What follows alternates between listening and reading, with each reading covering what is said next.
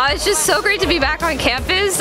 We're so glad to be together again, performing and like getting to meet new people. We're really looking forward to hosting events and actually doing things in person. We hosted virtual dance sessions and virtual tryout sessions, and then we continue with virtual practice twice a week, just to kind of foster the same like dance family dynamic that we had during the school year. We're so excited to be back. I don't know if you could tell, but we're really excited. Dancing is something that you really enjoy doing in a group with everybody, so we're really excited. Nothing better than being back on campus with my friends and being able to work with these awesome folks. We're hoping to do, like I said, a lot of community service and advocacy stuff. We haven't usually focused on the DC area like we should. This year we plan on going beyond the Foggy Bottom bubble and actually going into communities, doing like big sister, big brother type of a program, and hopefully having a sort of prom at the end of the year.